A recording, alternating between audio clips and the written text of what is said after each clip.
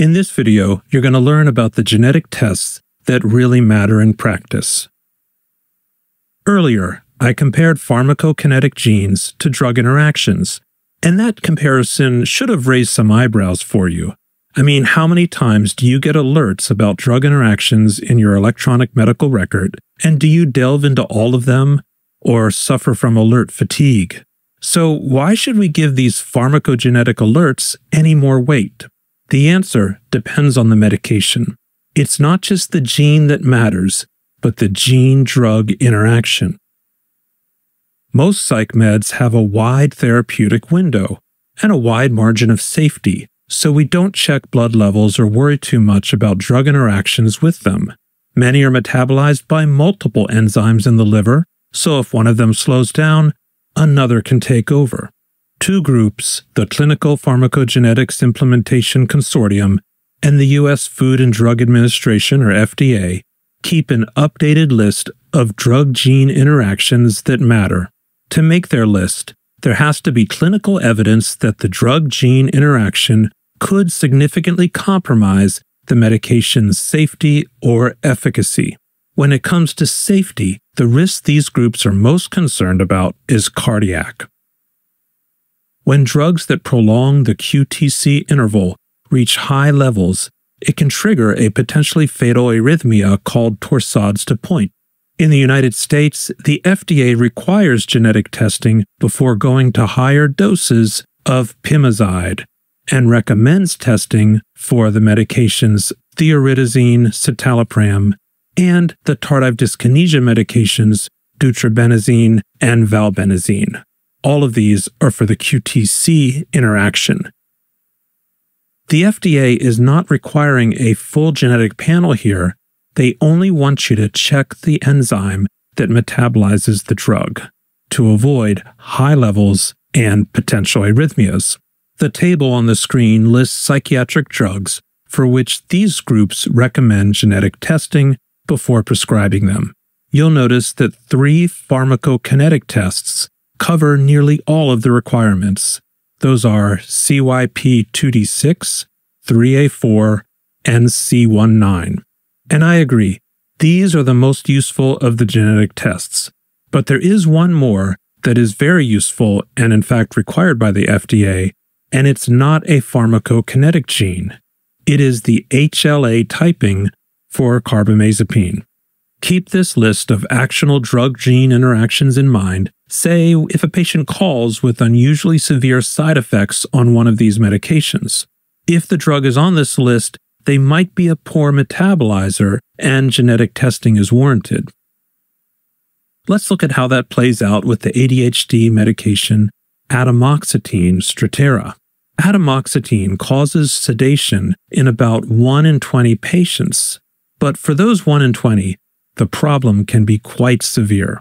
So severe that atomoxetine ranks near the top of medications with an antidepressant structure that triggered reports of sedation to the FDA's surveillance system, based on a study that classified atomoxetine as an antidepressant, which it was originally designed as. How did a rare side effect make it to the top of that list? Well, atomoxetine levels peak 10-fold higher in people who are poor CYP2D6 metabolizers. So with this medication, when it rains, it pours. Let's pause to recap some of the key points. Just as with most drug-drug interactions, most gene-drug interactions do not make a meaningful difference in practice. Several groups have compiled the gene-drug interactions that you need to be cautious about. The list includes antipsychotics, tricyclic antidepressants, citalopram, tardive dyskinesia medications, and atomoxetine. Now let's look at the outlier on that list, a gene for a drug allergy with carbamazepine. One of these genes is not like the others. It's the HLA-B1502 gene, and it predicts whether patients of Asian descent will have a serious rash on carbamazepine and possibly on oxcarbazepine.